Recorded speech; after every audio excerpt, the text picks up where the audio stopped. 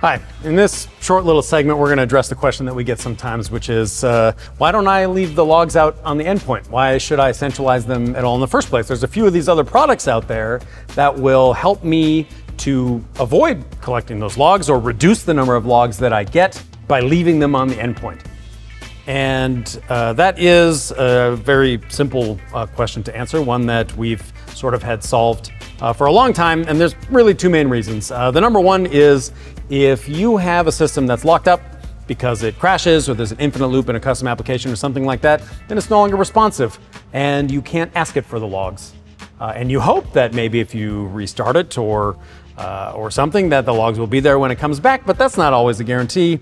Especially you want to get crash dumps, you want to get stuff like that out of the system. And so streaming the logs out as it's running constantly helps you to do the root cause analysis because you've got the information. The second is really a computer security question, because if this machine here becomes attacker controlled, I can no longer trust the information coming out of it. I can't ask it after the fact and say who logged into you, who else have you been speaking with, etc. I need those information streaming out so that from the point that the attacker hit the system and previous, I have true data available for my analysts.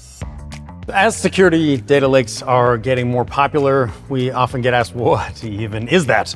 What's the point of it? Why are organizations using them? What are they for? Well, security data lakes are a different way of collecting data. A data lake in general, the idea is sort of in the name. We go from a data warehouse where data has to meet certain requirements, certain sizes, so that it fits up on the shelf and fits in with the other data. But with a data lake, you just pour it in and it's available for you when you need it as you go out there to spend time in the lake and get the information that you need.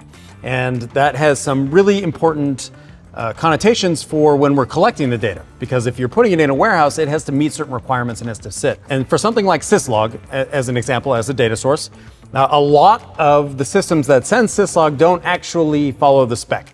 They don't meet RFC 5424, and so when those things come into the data warehouse, it looks like they're not going to fit.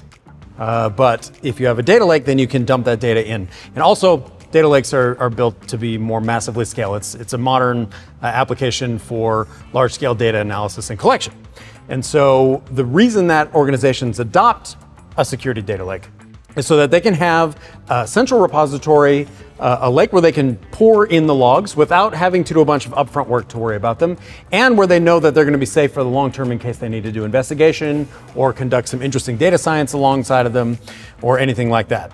And then typically you'll have a SIM, which will sit out here, and then the data lake, through some data science to do things like statistical analysis or machine learning applications, to pull out only the important logs and send those to the SIM for analysis, often to reduce costs, and because SIMs will often bill based on how many logs enter the system as well.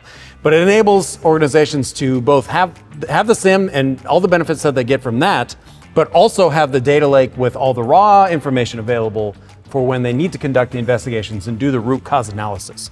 And so having a data lake up front actually ends up paying for itself, because you're reducing the amount of logs that you're putting into your SIM, you're providing an alternate place where your analysts can do really interesting and complicated analysis to get even more benefit out of the data when you start crunching it for things. So it's going to be something that we see a lot more in the industry as it gets adopted widely, and as people are sort of maturing their approach to data in the cybersecurity field.